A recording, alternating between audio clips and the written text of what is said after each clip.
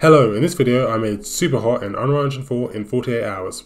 In the Superhot game, time moves only when you move, and you have to shoot all the enemies in the level to progress. So, to get started, I created a new project in the first person template as it came with a gun and some shooting mechanics. One of the first things I wanted to create was the enemies. When you shot enemies, I wanted them to shatter in a cool way and have their body parts split up like in this original Superhot game. One of the ways I thought of doing this was if I get the model and I separate the model into separate parts. And then when I shoot the model with a bullet, I can make those parts separate and fly around to create a cool shatter effect like in Superhot. So I headed to Sketchfab and I got this low poly model of a human.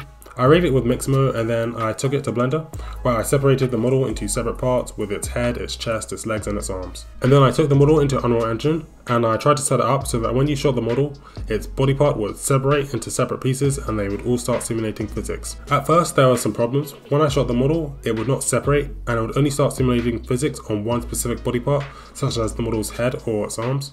After a bit of research, I found the problem and I was able to get the whole body to start simulating physics when it was shot, but it still wasn't separating. Next I got to work on trying to make the model separate when it was shot. I encountered some problems in my first couple of attempts, but then in the end I got it to work. So when you shot the model, its body parts would separate into different pieces, although I wasn't really happy with the final result.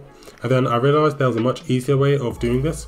Instead of having the mesh separate into separate parts when I shot at it, I could instead make it when you shoot the enemy that the model would turn into a destructible mesh, and this destructible mesh would split into many different pieces, as this effect looked much cooler and it was also easier. So I made a destructible mesh of the enemy, and when you shot at the enemy, I replaced it with a destructible mesh and it would create a nice cool shatter effect. I wish I had thought of this first, it would have saved me some time, but I learned how to separate a model into separate pieces and this could be helpful in a future project. I made it so enemies would always face the player, and then I added a nav mesh and made it so that enemies would run towards the player if he was out of range.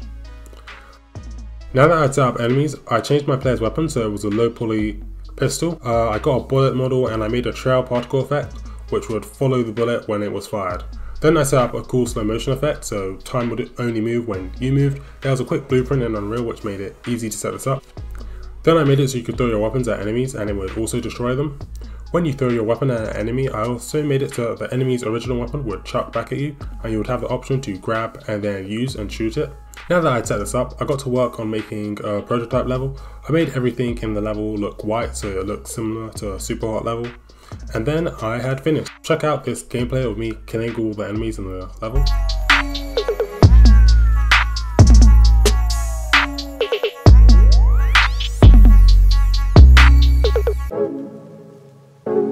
That's all for now. I hope you enjoyed watching. If you want the project files and want to support the channel, I recently set up a Patreon and I'll put the project files for the project and other things related to Unreal Engine 4 there. Bye and I'll see you next time.